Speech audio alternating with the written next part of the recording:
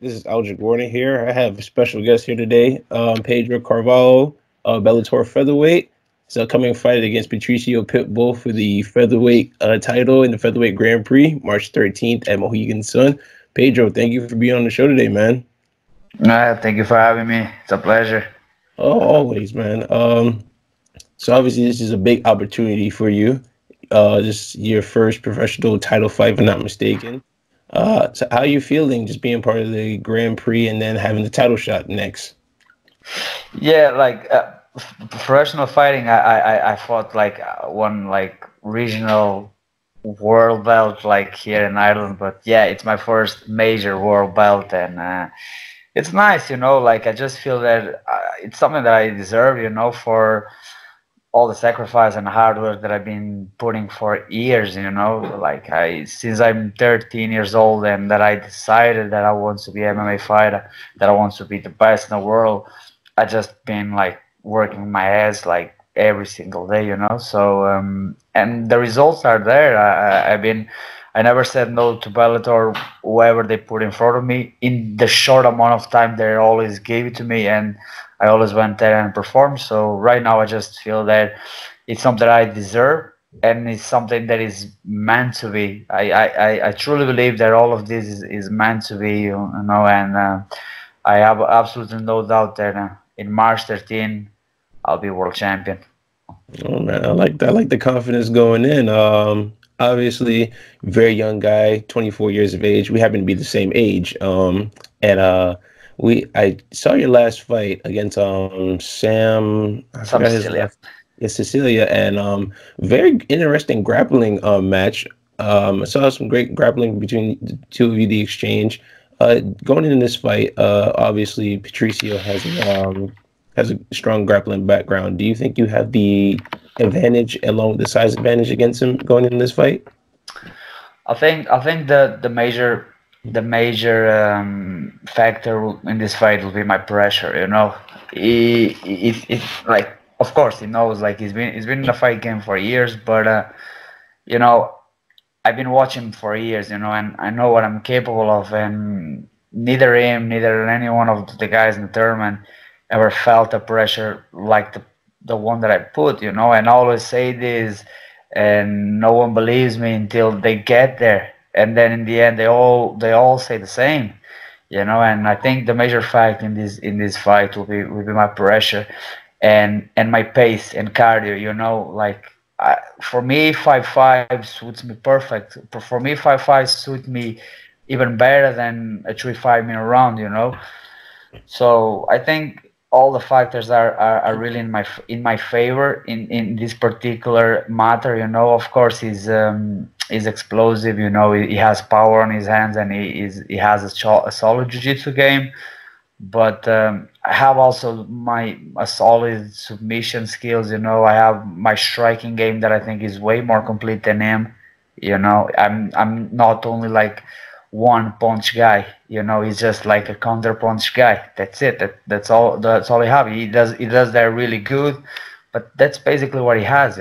So I think that's a lot of little holes that I see in this game, and I'm gonna hit him, and you're gonna feel it. All right, man. Well, obviously being from Portugal, not a lot of big names have come out of there. What does it mean to just representing your country of Portugal? And even just talk about like, what inspired you. I know you said when since you were 13, you wanted to be in this sport and pursue this career. Like, what inspired you to take this up and also representing your country?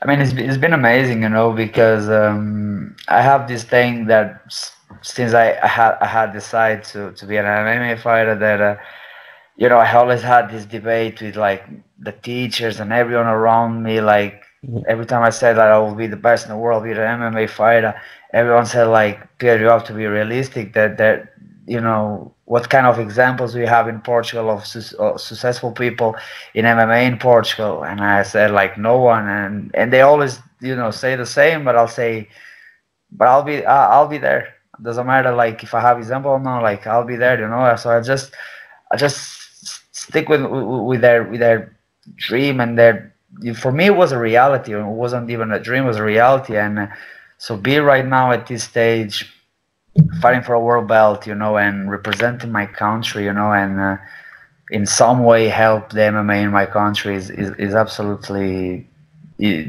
have no words, because it's so good to be able to help my country, and eventually help the sports in my country in a way that other future athletes doesn't have to get out of Portugal, and that they have all the facilities and opportunities to live, train, compete at the highest levels in Portugal. So I know it's really tough. I can tell I can tell by my own experience how tough it is, to get out of your own country, be far from your family, just pursue your dreams. So if I can help in some way to help future generations in that matters, that it's really priceless for me. Oh man, that's pretty good. Be an inspiration to your country because like you said, you want to provide opportunities for them, and that's pretty good. And to have inspiration like you laying the foundation, letting everybody know, home you can do anything that you aspire to be. So that's pretty good. 100%. And how has the camp been going? Actually, the training, preparation, and all that stuff. I mean, I spent 365 days in camp. It just the intensity just goes up. Like, but it's been great. I'm 8 weeks away from the fight, and I'm already like hitting numbers in my performance like they are never hit before. I'm already in a phenomenal shape. I could do 5 minute rounds easily the next Saturday. There wouldn't be a problem. So yeah, I feel great, and I feel happy that I still have 8 more weeks to make more adjustments, improve some fields. So. I have no doubts that in March 13, 8 weeks, I'll put on a 5-star performance, and I'll not only beat Patricio, I will dominate him and finish him. That's it. Oh, yeah, man. I'm liking this confidence for sure. And I know during the selection process from your last fight, were you surprised that Patricio picked you and not anybody else? At the time I didn't even think about it. I was just like a kid. Like I tried to from the outside I tried to play cool, but from inside I looked like I was like a kid. I was jumping all over the place. I was super happy, but I like till today I truly don't know. I have some ideas why he picked me. Like it can be the fact that I'm the the guy less experienced guy, maybe underestimate me, or maybe like you said, you want to fight the SBG guy to start this Pitbull brothers against SBG thing. Like it could be a lot of factors, but I never really thought about, because it doesn't really matter. What really matters for me is that I'm scheduled to fight him. That's it. I don't care if he takes me serious or not. The outcome will be always the same. I'll beat him, and that's it. So the reason why he picked me, like I think I will never know, but what matters is that he picked me. So that's in the end of the day for me. That's all that matters. And obviously, like I said, being a young guy, being 24 years of age, uh, you haven't even reached the prime of your career yet. Being in this platform at this age, we've seen a lot of fighters, when it comes to, I wouldn't say pressure like this, but to an opportunity like this, some succeed, some fold. What have you taken to prepare yourself for this moment? Since I like I said like since I made the decision of being a fighter, not only the decision, I fall in love for the sport, but since I choose this path, I've been in, like, most of the times I've been in such a bad and pressure moments in my life, like really like pressure moments. So for me right now, being fighting for a world belt, it's not pressure. It's just a gift. I don't feel pressure at all. I just feel gifted. I just feel that finally I received something that I deserve. And besides, my goals are my goal is not being Bellator champion. Being Bellator champion will only be the beginning of what I want. I want to be one of the greatest. You know, I want to be in history books. So to me to reach there, I'm still way far away. The fact of me become Bellator champion doesn't mean that I'm instantly on history books. I still have way more work to do. So for me, being Bellator champion will be only like just another step, another big step, huge step. Is going to be historical step, of course, but it's just going to be another step, you know. After I beat Patricia, I'm going to do exactly the same that I did before.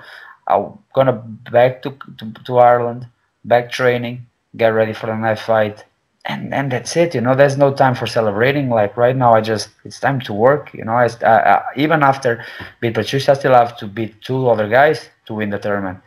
So doesn't pressure for me. Just I love pressure, you know. I'm always looking for put more pressure and more pressure in my shoulders. I just love it, you know. So like I've said, I've been through so bad moments in my life, so many real pressure moments, you know, that right now I feel that this is not a pressure moment. This is just a gift, you know. This is just a real like a present from life, you know. So I'm just enjoy everything, and in that day I'm just doing what I love. That in the end of the day, that is fighting. I love fighting, so I'm doing what I love, being paid, and become world champion. So there's no pressure about it. There's only good things, and that's it. Yeah, man. And you know, like a company of Bellator, you know, they're well known, and you know this is the new wave, the next gen. You know, do you see yourself becoming one of the marquee stars for the company? I don't know, you know. I'll see. Time by time, I just try to focus on myself. I just trying to focus in beating the best names that everyone. I just want to be on the on the first row, just waiting for everyone to say, "Oh, this is the best. No, this is the best. Oh, this is the guy."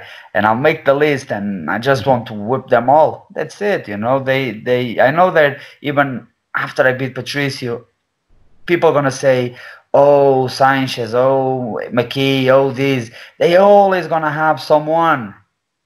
My paper, my job here is go out there, beat them, dominate them, and just ask who's next, what's now. You know, that's it. That's what a truly best guy does. You know, he doesn't complain. He just waits for his opportunities, and soon the opportunity arrives, he does. He does what he says that he will do, and I will beat them all. In the end of the day, I will win this tournament. And in the end of the day, the only thing that I'm gonna say is, "Who's next? What's now?" You know, that's it. And how has you know your family, man? How has your family helped inspire you and support you just through everything your career? How has that played a huge effect on you? My family always had a massive paper role in my career. You know, my mom. I was raised by my mom and my aunt. They fully support me in anything, you know, anything that I will say that I will do, they will support. And this was like they were always were there 100%, you know. And even then, like my girlfriend, and then we have a son, and that was like after I had my son born, that was just like a life changer. That was a game changer for me, you know, because after that, like until that moment, I was just like me being trying the best in the world, blah blah blah, all the things, okay. But after he born, and I have him in my own hands, you know, everything changed, you know. Like after that moment, I was fighting not only for me, I was fighting for my son, I was fighting for my the future of my son. And that's a big thing, you know. Only like when you have one that you really feel and know. And the fact is, since my son born, I did three fights and I finished my three opponents. You know, that's just like my focus. It's completely different because, like I've said, I'm not fighting for myself now. I'm fighting for support my family. You know, to give the best wealth to my family that I can get. You know, so and that's a huge thing for me. and I can see, I can feel that my performance, everything changes because, like I've said, my focus now is way bigger because, like I've said, I have my son depending on me. I'm not only fighting for myself, I'm fighting for someone else.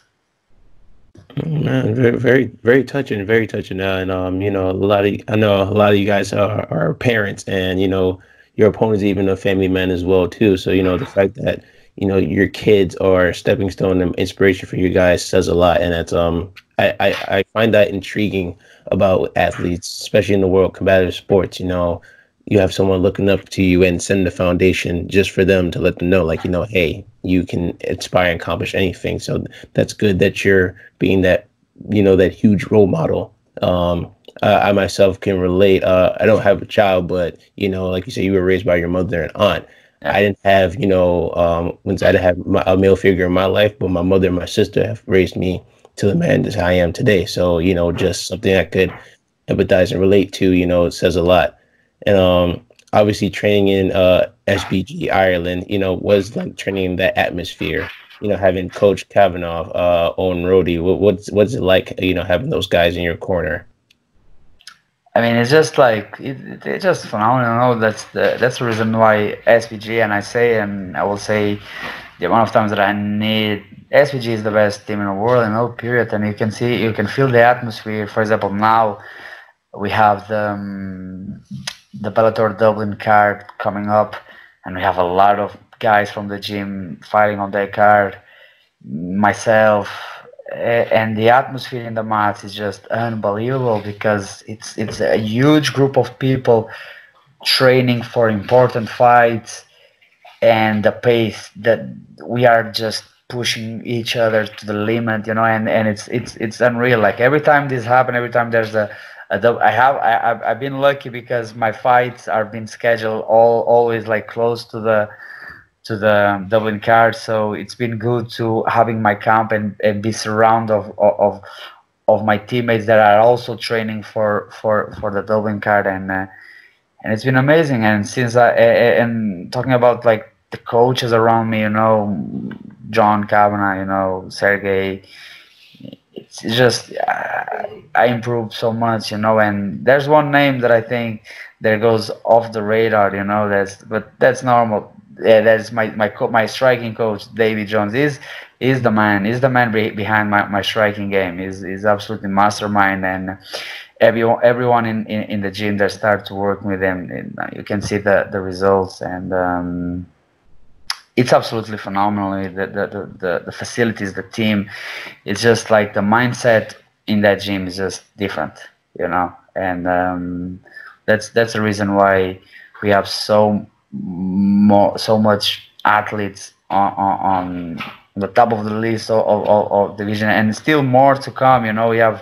We have really like 10, at least 10 guys that are like 1-0 or debut, and they have like already a Bellator contract, and they are beasts, and I have absolutely no doubt that the true golden era of SPG is still to come.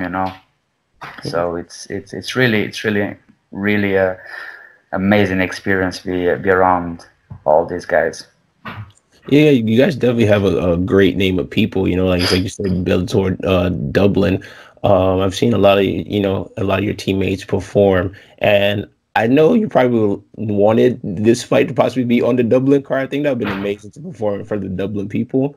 But obviously, like you said, the atmosphere, and of course, you guys have a huge superstar, a training partner of yours, the Notorious One. Of How course. has he helped you prepare? What inspiration has he set for you, and also training with him to help sharpen your tools? What has he implemented to you to prepare you?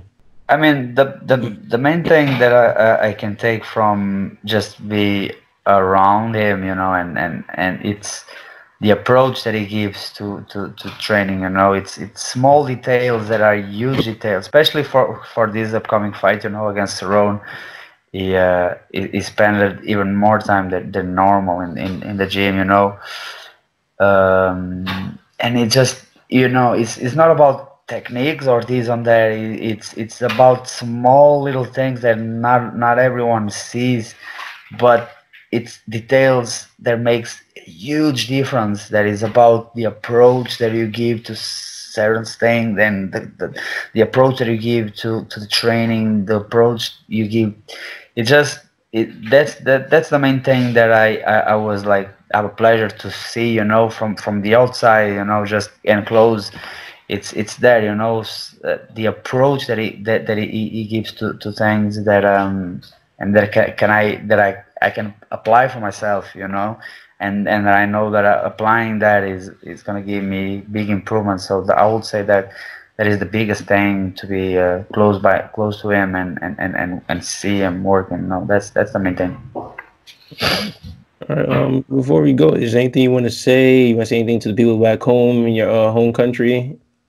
Now, just I always like to thank all the support, from my countrymen, every Portuguese man, but also all around, from Ireland, United States, and I receive a little support from all the corners of the world. So I'm just thankful, for everyone.